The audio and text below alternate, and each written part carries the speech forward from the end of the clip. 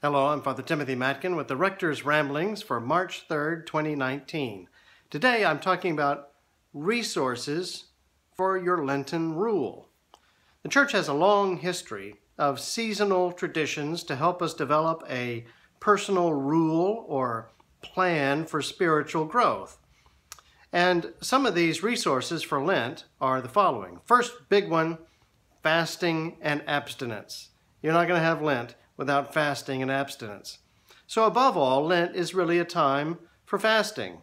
And there are two strict fasts on the Christian calendar, big whole day kind of fasts. That's Ash Wednesday and Good Friday. The prayer book also says that, quote, the following days are to be observed by special acts of discipline and self-denial, and those are the weekdays of Lent and of Holy Week.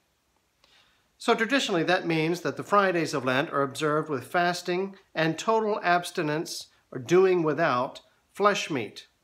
So that is red meat. That is where fish on Fridays comes from. So what we're talking about is lighter, meatless meals. And when we talk about fasting, the rule is one full meal and up to two sort of half meals. They call them collations. I like to think of it as snacks. It just help to get you by through the day till you can get to that one full meal. Now, fish has not been considered meat in this sense, and hence that's where we get fish on Fridays. The other days of Lent are observed with fasting and partial abstinence from meat. That means that you can have one full meal with meat and the rest not. Let us encourage one another to abstain from meat on the Fridays of Lent, as we ought to do most Fridays throughout the year. Most people also like to give up a little something extra for Lent, something individual. It can be, any food that's a treat, like coffee or sodas or desserts, or it can be some habit that we sacrifice, such as tobacco or alcohol. Another great resource for your Lenten spiritual rule is almsgiving.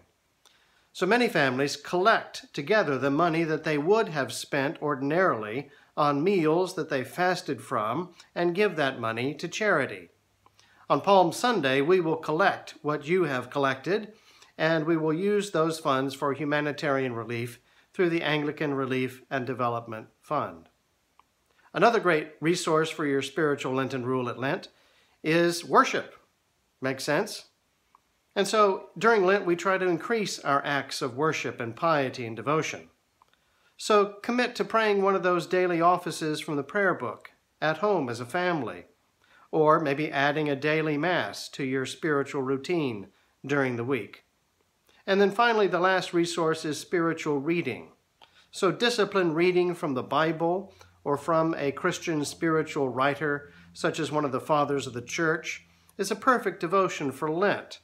There are some books available in the church library here if you want to check one out for the season. All of these are resources to help your Lent be a truly wonderful experience, and I pray that it will be. If you're in Dallas, come join us at St. Francis Anglican Church. You can look us up at stfrancisdallas.org. Please like and share, and we will see you there. God bless.